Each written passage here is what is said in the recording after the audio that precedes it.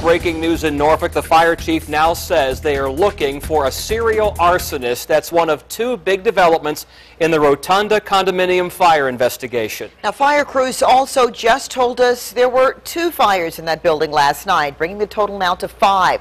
Investigators are calling on the feds to help put those responsible behind bars. From Chopper 10, you can get a bird's eye view of the Rotunda building next to the MacArthur Center in downtown Norfolk. Today Aside's Melanie Woodrow is live there now. So Melanie, when did investigators find out there were 2 fires last night?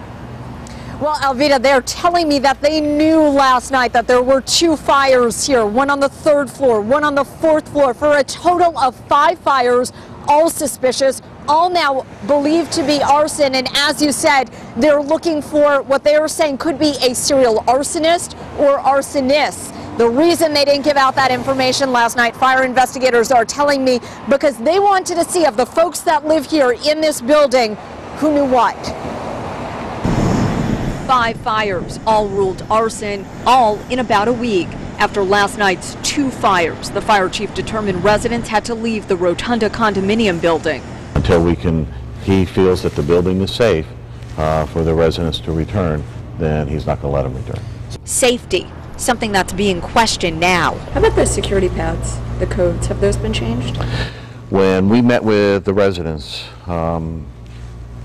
whatever night it was, a couple nights ago, that was brought up. That's something that needs to be done. Norfolk Fire and Rescue Battalion Chief Harry Worley says, to his knowledge, the codes have not been changed in 4 years. That's about the time the Select Group took over management of the property. Someone who answered the phone there today said the security codes were disabled today and that new codes had not been set yet, despite the series of fires.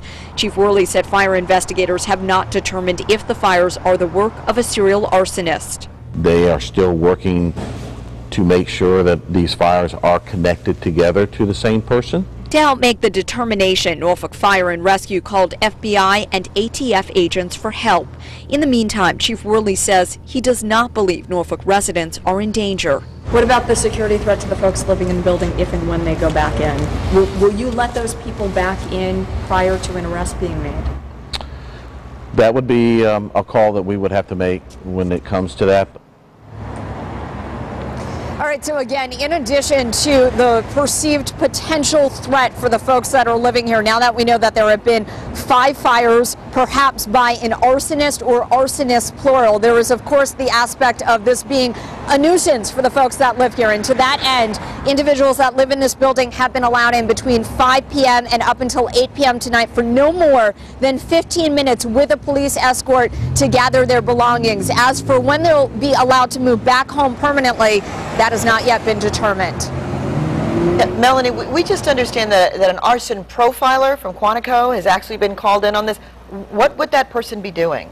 Yeah, really interesting stuff here, although also a little bit scary for the folks that live here, of course. They, as you know, are looking now to FBI agents and ATF agents. And as part of that, an ATF spokesperson out of Washington, D.C. told me that they are now putting in a request for, as you said, what's known as an arson profiler, somebody that looks at the psychological aspects and behavioral aspects of somebody who could be responsible for a series of fires. They put in a request to that person. As you said, that person is at Quantico to help them investigate whether or not they are looking at an arsonist or arsonists here in this situation. And in the context of letting me know about that, that public information officer told me that that person was used also in about 2003, 2004 in Washington, D.C., when they had a similar series of fires that were determined to be the work of an arsonist. And it'll definitely help the public know what to look for. All right, thanks a lot.